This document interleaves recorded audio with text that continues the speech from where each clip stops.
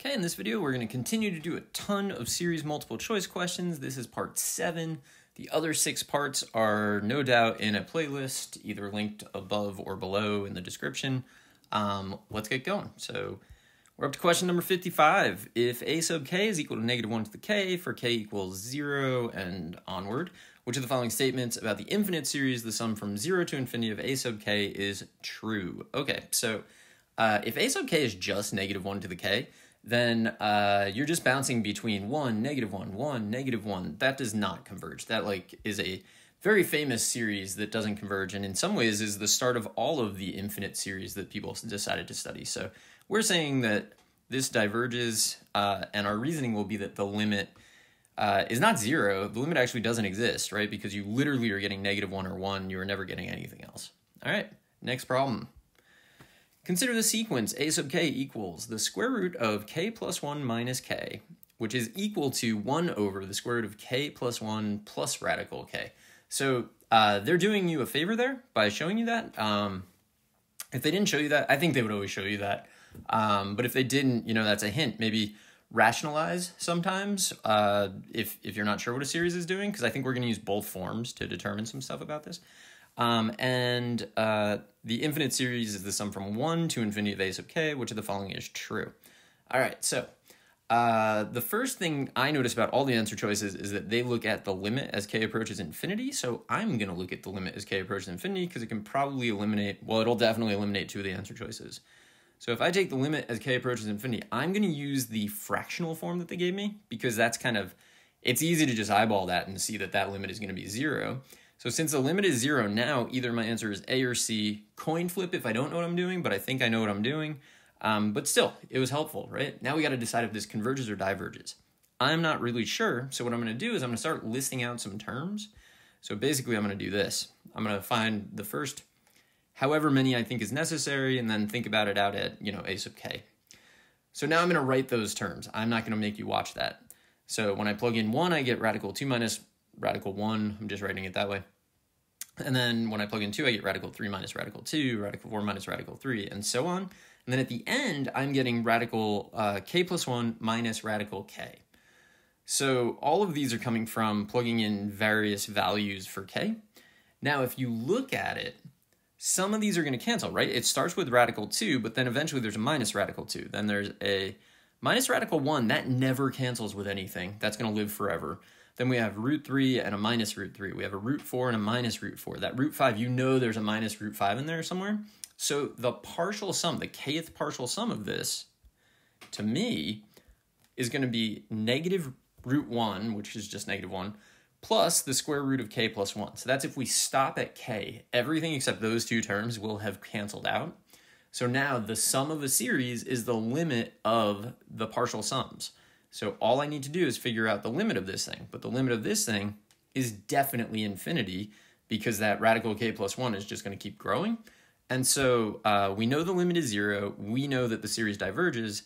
That's our answer. All right, let's take a look at another one. Which of the following series converge? So this is a good one.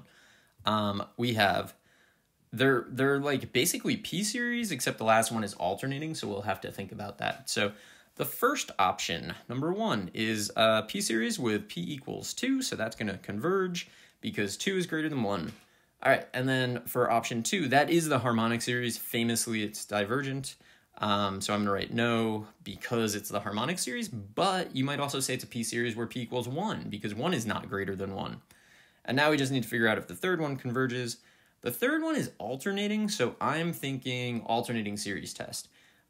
It alternates, the terms decrease in magnitude, and the limit is 0. This definitely converges by the alternating series test. So we have yes, no, yes. That's 1 and 3. I think the answer is D. All right, new problem. Which of the following series can be used with the limit comparison test to determine whether the series, the sum from 1 to infinity of n squared over n cubed plus 1 converges or diverges? Halfway through reading these, I just forget what I'm doing sometimes. Okay, so as I've done with most problems like this, step 1 is ignore the part that's not really contributing much, which is going to be, if I take the original series, that plus 1 in the denominator, if we're out at infinity, what's infinity cubed plus 1? It's just infinity cubed. The plus 1's not really doing anything, so this series is basically the same as 1 over n. Or n squared over n cubed, which is going to be 1 over n. That's how we do these. When we're looking for a series to compare it to, ignore everything except the dominant terms and see what those give us. So this gives us 1 over n. I would like to limit compare with 1 over n, so I think the answer is A.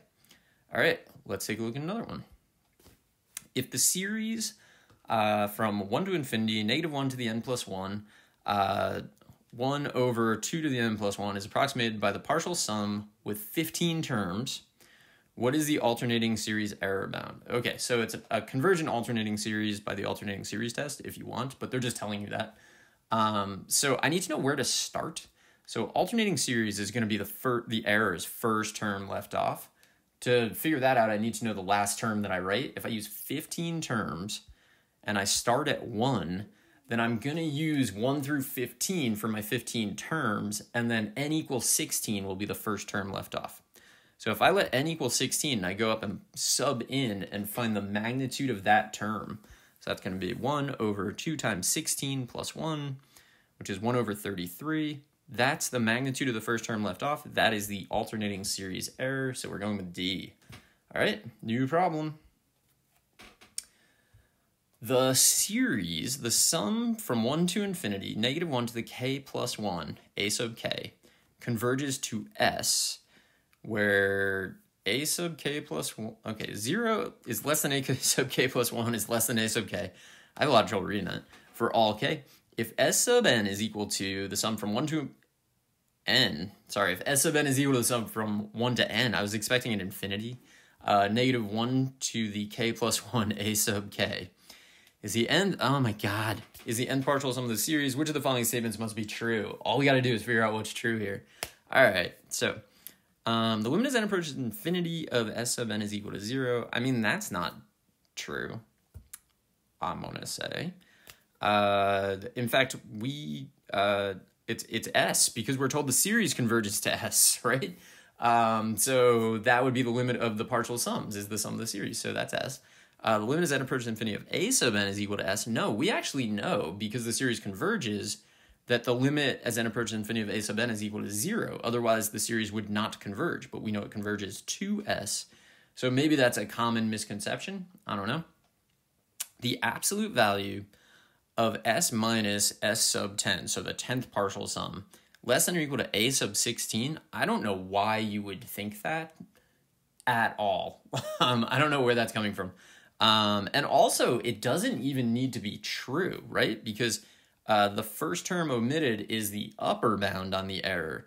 So S sub 11 would be the upper bound on the error. S sub 16 is smaller, maybe smaller than that. A sub 16. Oh, yeah. That should be A sub 16, not S sub 16. S sub 11, A sub 11. I got this. Everybody, I got this. It's been a long video. I mean, this one individually, not that long. Oh, you can see, like, I'm accidentally... Hold on. I got this, maybe. I'm not redoing this. I don't care. Here we go. That's A. A11. Okay, so that's what it should be, not A sub 16. And then finally, since we eliminated all the other ones, that must be the answer. But the difference between the true sum and the 15th partial sum will be the first term omitted, which would be the 16th term, which would be A sub 16. So this is our answer. That should say A sub 16, and I'm not going to change it. So let's take a look at the next problem.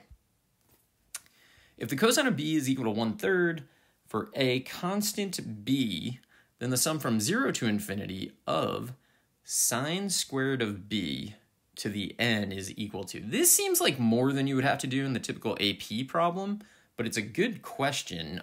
So what I'm going to do is, there's a relationship between sine and cosine that I'm sure you know. It is that sine squared plus cosine squared is equal to 1. So I know that cosine is 1/3, so I mean sine squared is going to be 1 minus cosine squared. If cosine is 1/3, sine squared is 1 minus 1/3 squared, so sine squared is actually just 8/9. So really, the sum of sine squared to the n is the sum of 8/9 to the n. And now I just need to do a convergent geometric series. So it's going to be the first term, which is 1 over 1 minus the ratio, which is 8/9. That gives me 9 as my answer. That's a pretty good problem. It's got a little, as I mentioned, it's got more going on than I think would actually be on the exam, but still, super good question. All right, next question. Consider the series, the sum from 1 to infinity of e to the n over n factorial. If the ratio test is applied to the series, which of the following inequalities results, implying that the series converges? Okay, so we just got to ratio test it, which is like my favorite thing to do. So we do the n plus first term, which is e to the n plus 1 over the quantity n plus 1 factorial, times the reciprocal of the nth term, which is n factorial over e to the n. Technically, there should be absolute values around that, but everything is positive, so you don't need to worry about that. And then we can cancel the n factorial and n plus 1 factorial cancels down to 1 over n plus 1, and then the e to the n's cancel to leave us with just e in the numerator. So we are getting the limit as n approaches infinity of e over n plus 1, and then that has to be less than 1 if we're going to converge. So our answer is D. We're going to do one more question in this video, then I will be back in another video to finish off all these problems that I decided to type up and solve. So what is the value of the sum from 1 to infinity of 2 to the n plus 1 over 3 to the n? This is a geometric series. And because it's geometric, I like to rewrite it so I can definitely see r. So in this case, I'm going to make 2 to the n plus 1 into 2 times 2 to the n. And then I'm going to group everything that's raised to the n. So it's just 2 and then 2/3 to the n. We're definitely starting at 1. So that n equals 1 is really important here because it's going to be the first term over 1 minus the ratio. So if I plug in 1, I get 2 squared over 3 to the first, and then over 1 minus 2/3. So that's going to give me 4/3 over 1/3, which gives me 4, which is the final answer. So I'm going to choose C. All right, that does it for this video. I will be back in the next video. It'll be the last one in the series. And I hope you're finding this helpful, and good luck.